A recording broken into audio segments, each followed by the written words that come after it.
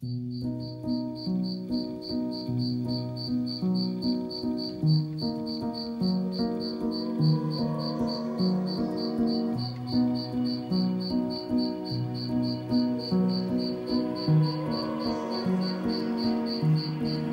and welcome back to the Weedy garden. You know, when I was a boy, I thought this was the sound the sun made.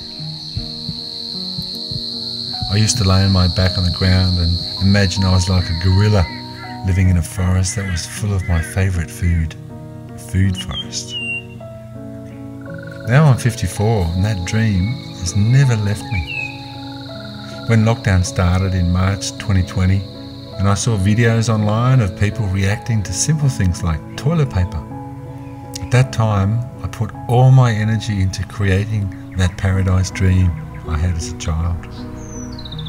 In this episode of the Weedy Garden, I'm going to show you how I planned, planted and protect my food forest.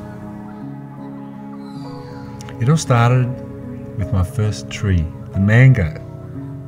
As this one is one of my all-time favourites for taste, I had to plant this one first. So I dug a big hole and I planted it on top of a dead wallaby that I found on the road. A roadkill they call them here in Australia. It was a nice resting place for that wallaby instead of laying there by the road. Then I heard about another technique called the Ellen White method. That also involved digging a big hole, and I filled it up with a mixture of compost and forest mulch and topsoil, and made an air pocket with stones and all sorts of stuff.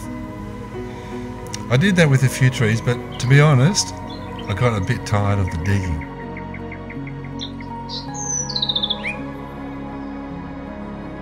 Then I met Jeff Lawton. G'day mate, it's a Weedy garden guy. How are you? The permaculture guru who lived just down the road from me, and he was the first person I met that actually had one of these forests that I kept dreaming about. A place where I could run around and eat whatever I wanted, whenever I wanted, like a gorilla. While we ran around through his food forest during a thunderstorm, he explained that you are what you eat. You definitely are what you eat, and if you don't know what you eat, you don't know who you are quite often. You've lost that connection. We identify ourselves by the produce that sustains us, and we should never lose sight of that. That night it rained and rained and rained, and I couldn't get any sleep at all. Not because it was raining, but because I couldn't stop thinking about creating a food forest on the hill besides the Weedy garden. So I waited a couple of days until Jeff had finished with his course and drove back out there. And I said, Jeff, would you like to come out to my garden and help me design my food forest? You know what he said? He said, Yeah, sure, I'd love to. Excellent. Hey, high five.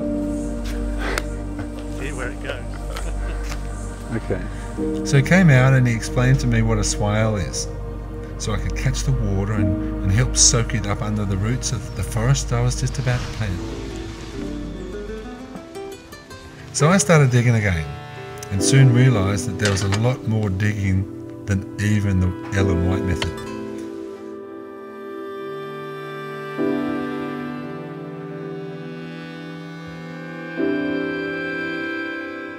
So I dug and I dug and I dug until I broke my toe on a big rock.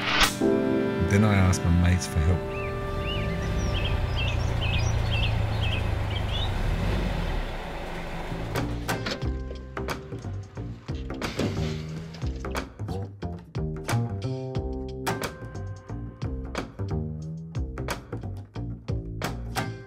And in one day, we got all the swales dug.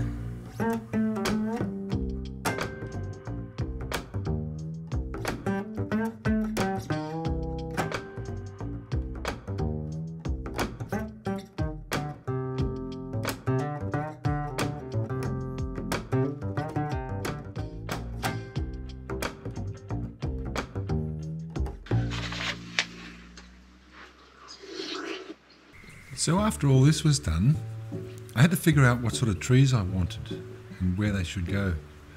It's important to note that I only chose the food that I like to eat mostly. But there's also quite a few medicine plants in here as well. It's like having a health food store in my backyard. It wants to be a forest. It's trying its hardest all by itself, actively moving the land towards a balanced, sustainable and resilient ecosystem. When I think about how I want my forest to be, I need to think about what I plant, where I plant it, and when. These are the important things. To help me explain where I want to plant my trees and why, I'm going to do a little shadow puppet theatre here in the Weedy garden. So here you have north, south, east and west. Now, if I plant a tree that's going to be a big one, like a mango or an avocado or a pecan, watch what happens during the winter months when the tree has grown big if I plant it here in the middle of the garden. The sun sits low in the sky, even at noon. So all this part of the garden will be in shadow all day long. So I want to plant all my big trees down here, so the rest of my garden with the lower trees and the berries and the vegetables, they all get plenty of direct sun during the winter. So that's what I did. The first thing that was planted was actually the cover crop, and I used vetch. It's a nitrogen fixing undergrowth that will eventually become mulch, and it helps keep the ground moist and it stops most of the weeds from coming up. It only took me one day to plant all the 70 trees.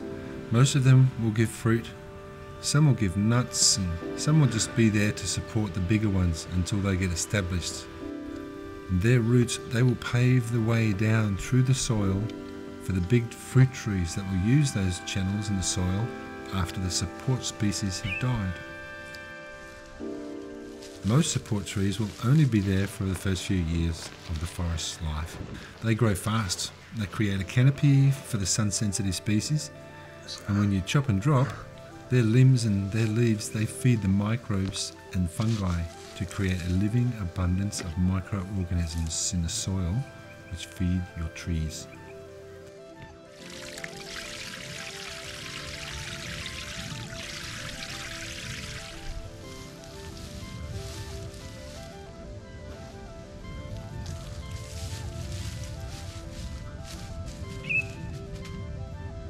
Okay.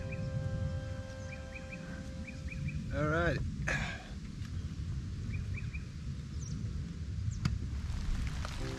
Oh, now it's starting to rain. But when it rains, it's a good time to plant trees while it's raining. See, it's raining here today, which is nice because it's perfect for planting trees. And because this swale is so nice and soft, I just have to poke my thumb and my hand in a bit, like that. Spreading these little roots out a little bit. And I just pop it there in the ground, like that. And then I just put a couple of handfuls of stuff on. And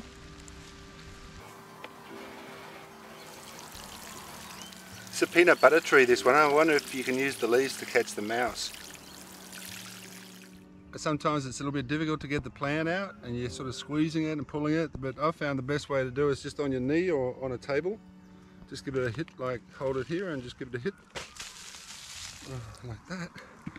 Poor little thing. Look at the roots, it's all root bound, so that one needs to be just gently pulled out a little bit. They're pretty loose. This is going to be so happy to get in the ground. Yeah.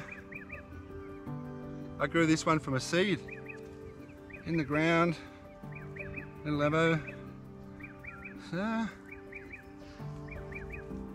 and I'll give it a bit of that yummy soil on top. A couple of handfuls. A mixture of compost, composted cow manure and blood and bone. Very happy there. A little bit of salt water. Mixed with real tank water.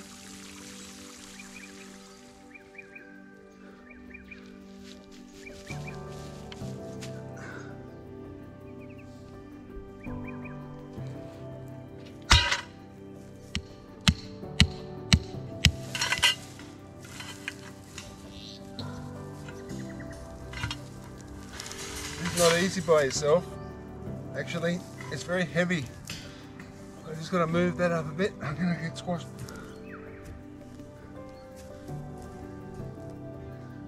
Whew.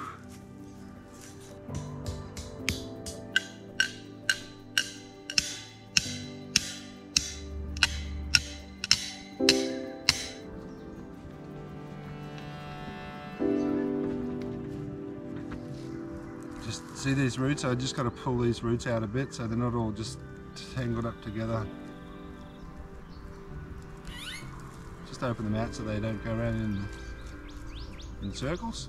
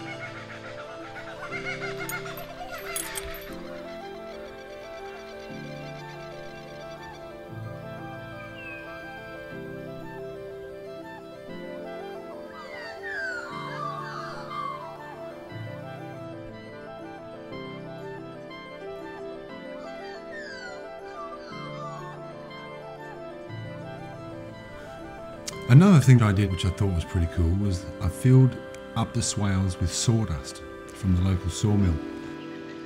I did this for two reasons.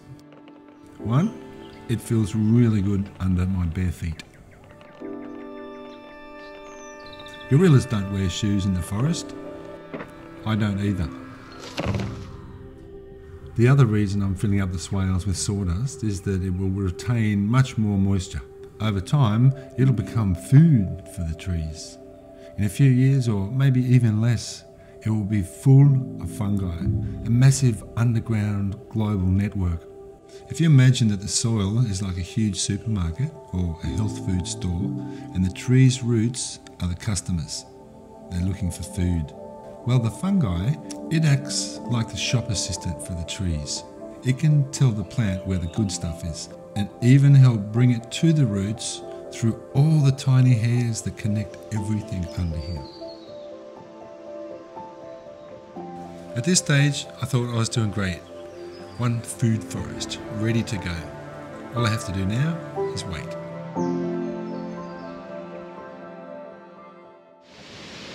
The wind came, the sun was hot, kangaroos came and the bush turkey came. I thought I was going to lose the lot. See, these little trees would normally germinate under the mother canopy. That in itself is a vital protector of the seed as it germinates and reaches up into the world. No strong winds, no direct sunlight. I made a mistake by putting everything in the open like this. But I didn't panic, no, I stayed calm and I tried to imagine how I would make something that resembled a canopy.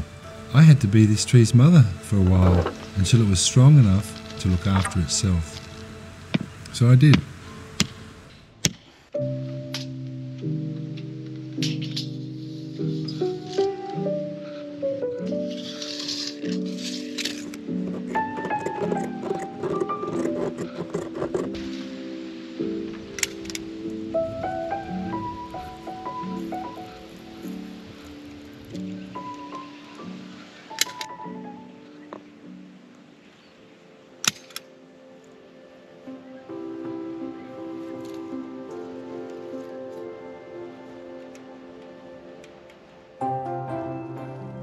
So this is what it looks like today, and I'm starting to feel like a gorilla from my childhood dreams.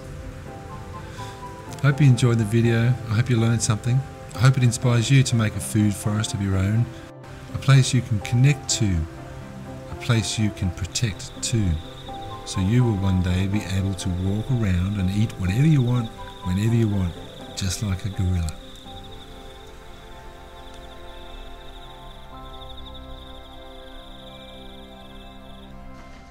So, hope you enjoyed the video, hope you learned something. beautiful, healthy, happy trees this time. Have a nice day and I'll catch you later. I'll leave you with all these empty pots.